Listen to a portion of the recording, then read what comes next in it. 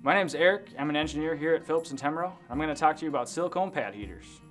Silicone pad heaters are an efficient way to keep your vehicle fuel, fluids, and battery running at peak performance. They're an efficient heat source because the silicone pad is mounted onto the surface, allowing direct heat transfer. There are 3 different applications for silicone pad heaters: fuel or fluid reservoirs, diesel fuel filters, and battery heaters. Each type of silicone pad comes in various configurations of size, shape, voltage, plug type, thermostats, and CSA CE certifications to fit a wide variety of installation applications. Plug types come in different options: 120 volt 2-prong, 120 volt 3-prong, 240 volt 3-prong, CE7 for European applications, and blunt wire ends. Thermostats are available in 2 temperature settings: 200 degrees Fahrenheit, which is 93 Celsius, or 300 degrees Fahrenheit, which is 149 degrees Celsius. You can find a complete list of pad options at phillipsandtemro.com. Once you've defined what silicone pad is right for your application, the next step is proper installation.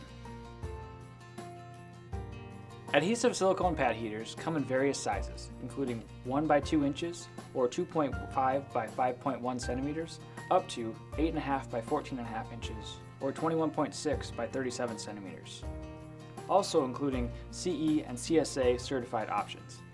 Along with the silicone pad, you will receive a scraper, a tube of silicone, tie straps, and installation instructions.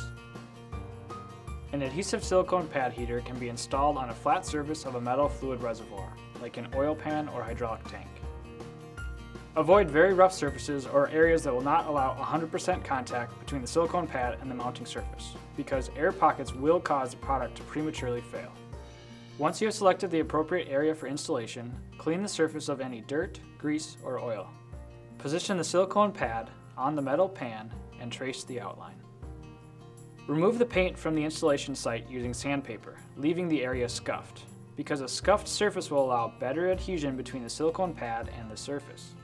Wipe the scuffed area clean with acetone or brake cleaner. Do not use any products that leave a film, such as gasoline, diesel fuel, detergents, or degreaser. Then, wipe the area completely dry. Peel the protective backing from the silicone pad, being careful not to touch the adhesive.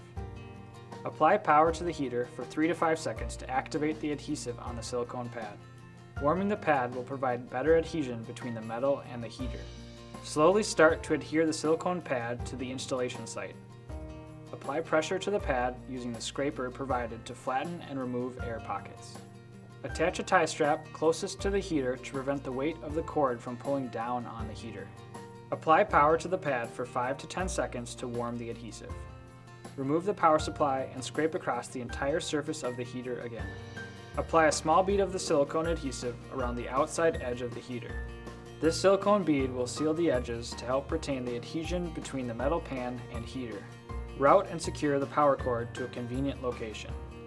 Prior to using, let the silicone pad cure for 24 hours. Thank you for joining us today. Please watch for additional installation videos on how to keep your vehicle up and running during the cold weather season. And don't forget to visit our website at phillipsandtemro.com.